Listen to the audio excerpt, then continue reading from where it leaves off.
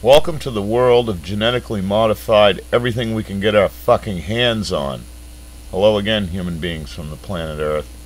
I'm going to read about these genetically modified mosquitoes. This is from the Pack Alert Press.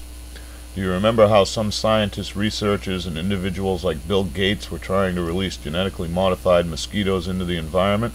Well, that endeavor isn't quite over. 2 towns in northern Australia have been gifted with 10 to 20,000 genetically engineered mosquitoes, almost completely replacing mosquitoes naturally occurring in the outdoors. Good Lord. Although the mosquitoes released are still GM, they aren't exactly the same as the more well-known mosquitoes developed by Oxetic. Oxetic is a British company responsible for the creation of the genetically engineered mosquitoes containing a gene designed to kill themselves unless given an antibiotic known as tetracycline. The company created this internally manipulated insect to help control agricultural pests and reduce insect-borne disease like dengue fever and malaria. These new mosquitoes released in Australia, however, are developed with a slightly different strategy. A bacterium named Walkbachia pipientis infects numerous insect species and harnesses the ability to alter its host reproductive ability. When this happens, the entire populations become infected within generations, and when the bacterium infects mosquitoes, the mosquito's ability to pass the dengue fever vanishes. Needless to say, numerous scientists, researchers, and many individuals have expressed concern regarding the release of genetically engineered mosquitoes. The first mosquito released by Oxetic took place in the Cayman Islands in the Caribbean in 2009, only for a second trial to occur in 2010, where 6,000 mosquitoes were released in Malaysia for further experiments. Now 10 to 20,000 mosquitoes were released in Australia, drilling the environment with even more genetically modified creations. As mentioned, many people are not happy about this. Some individuals, such as Daniel Strickman, point out that the obvious discomfort surrounding the possibility that the bacterium could become out of control once released, in a way that does not naturally occur in nature. In addition, mosquitoes less susceptible to dengue infection could turn into become more susceptible to other viruses. Unfortunately, no peer-reviewed scientific proof of the safety of such biotechnologies can be offered. Long-term effects have not at all measured, and once these insects are released, they cannot be recalled. Here are a few questions and issues regarding GM mosquitoes, or any GM insect for that matter.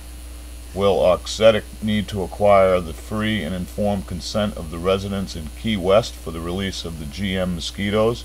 With the previous release of the mosquitoes in the Cayman Island, there were no public consultation taken on potential risks, and informed consent was not given from the locals.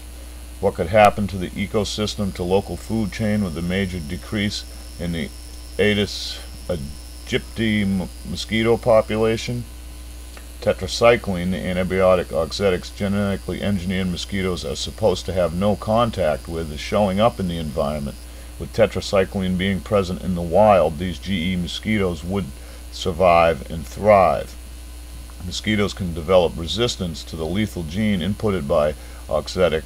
In fact, 3.5% of the insects survive to adulthood in laboratory tests despite carrying the lethal gene, according to Todd Shelley, an entomologist for the Agricultural Department in Hawaii.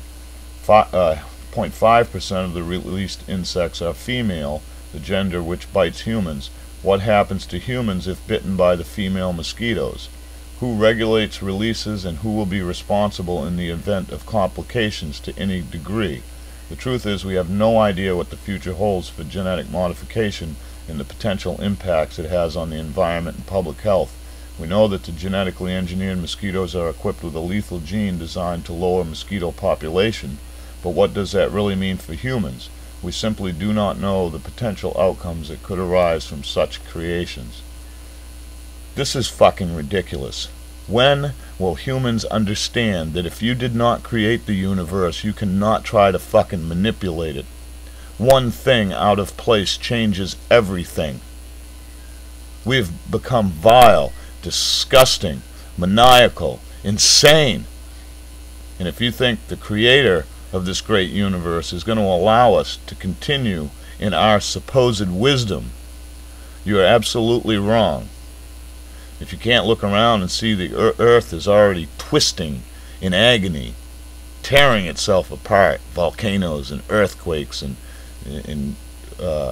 cracks in the earth and people losing their minds. Hell is coming to us, and it's because of shit like this. We allow it. We love it. We think we're going to control the world. We're not controlling shit. The only thing we're controlling is sealing our own fate.